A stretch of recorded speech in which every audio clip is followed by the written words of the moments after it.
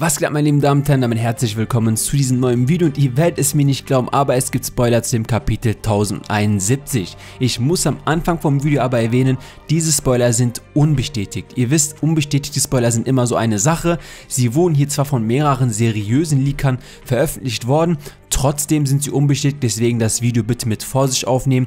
Ich übernehme keine Gewähr, wenn diese am Ende kleine Änderungen, große Änderungen oder vielleicht sogar komplette Änderungen haben. Das Chapter soll heißen The Void of History und wir sehen, dass Kizaru mit seinem Schiff nah an der Sunny ist und viele haben es ja auch vermutet, dass Zoro und Brook diejenigen sein werden auf der Sunny, die einem Kizaru begegnen. Wie das ausgeht, keine Ahnung. Kizaru hat ja auch schon mehrere Schiffe angefordert, dass die kommen sollen, teilweise ein Buster Call und deswegen keine Ahnung, was hier passieren wird. Flucht ist teilweise unmöglich, weil ein Kizaru kann man nicht entfliehen, der Typ ist Licht, der wird den sehr wahrscheinlich hinterherfliegen. Also Fakt ist, werden Zoro und irgendwie Brook zusammen gegen Kizaru kämpfen oder was wird aus dieser Lage? Keiner weiß es, aber interessant, dass Oda uns genau damit jetzt konfrontiert, weil ich finde, es ist auch die kompliziertste Thematik hier. Vielleicht wird ja auch ein Zoro und ein Brook festgenommen, könnte auch sehr gut sein. Bei dem nächsten Punkt könnte ich mir sehr gut vorstellen, dass es eine Änderung geben wird, weil es ist irgendwie zu unglaubwürdig, um wahr zu sein, denn wir sollen hier ein paar Flashbacks sehen vom verlorenen Königreich und anscheinend sehen wir sogar Toki mit Joyboy zusammen, aber Joyboys Gesicht wird nicht gezeigt.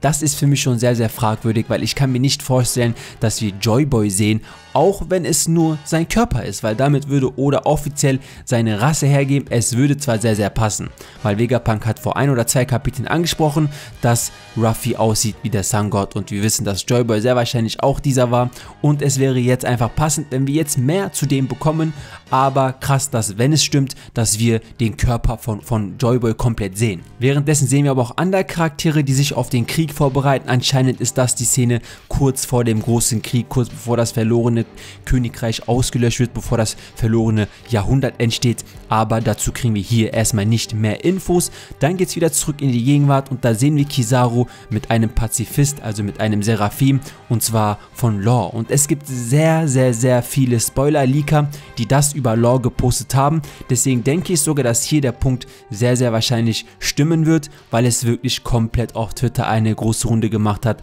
dass es einen Law Seraphim geben wird. Ein anderer Leaker hat gepostet Room, also es gibt hier diese Gerüchte, was das angeht, dass es Law auftauchen wird und in diesen Unconfirmed Spoilern, die jetzt veröffentlicht wurden, ist es anscheinend auch so. Schreibt mal eure Meinung dazu in die Kommentare, wie wahrscheinlich haltet ihr, dass sowas passieren wird. Wie gesagt, Freunde, es ist keine 100%ige Bestätigung, dass diese Spoiler wahr sind, aber ich bin genauso ein One Piece Fan wie ihr und wenn Twitter komplett drüber redet und ich wurde sogar angeschrieben, ey Kanister, willst du dich dazu äußern, deswegen dachte ich mir, komm, ich äußere mich dazu, betrachte es für euch mit Vorsicht und ich bin auch sehr gespannt, ob diese Spoiler stimmen werden. Sehr oft war es so, dass Unconfirmed Spoiler am Ende auch gestimmt haben, aber mal schauen, was daraus wird.